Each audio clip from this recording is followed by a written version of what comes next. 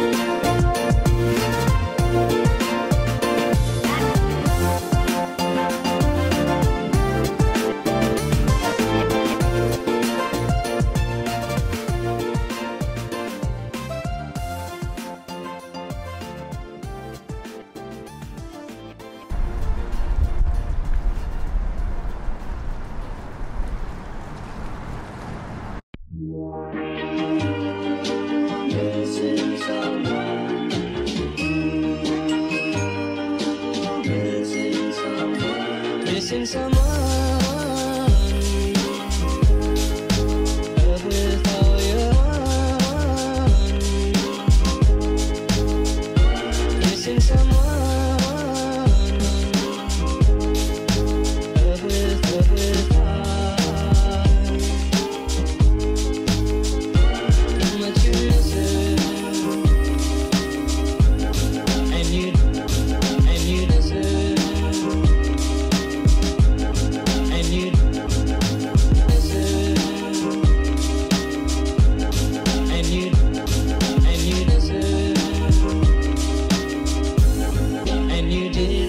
From the start,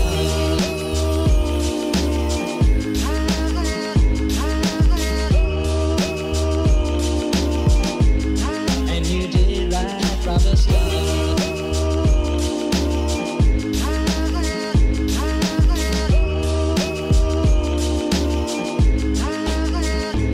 Missing someone is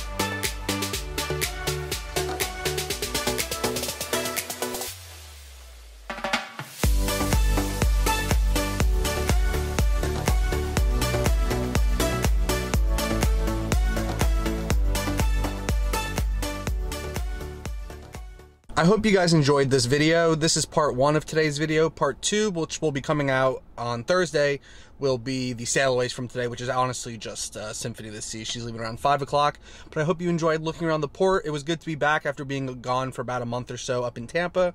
Like, comment, subscribe, and I will see you on Thursday for Symphony of the Sea Sail Away.